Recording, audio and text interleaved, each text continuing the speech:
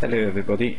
I came up with a bit of an issue in Windows 10 when I wanted to change my DNS servers, and I thought this might actually apply to a number of you guys, so I'm just going to show you what the problem is.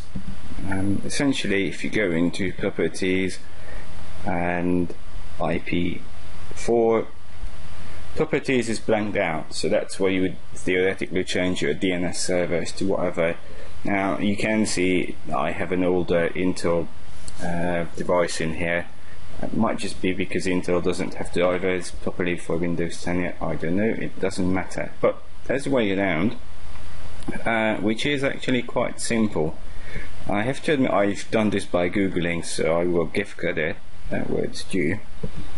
But essentially you come up to this site, Stack Overflow, how can you change DNS servers from command line. You come down, and essentially what you do is it explains here how you get around to finding your interface name, which is likely to be Ethernet, and then the command you issue is basically this one. Now if you want to switch to, say, Google DNS because you feel like going on Pirate Bay or anything else, you copy, you then say CMD, you run it as an admin, and in Windows 10 you can paste, so you can actually just do a Ctrl V. You then type in 8888, enter, and it's already on the list for me, but because I've done this before, but essentially that's what you do.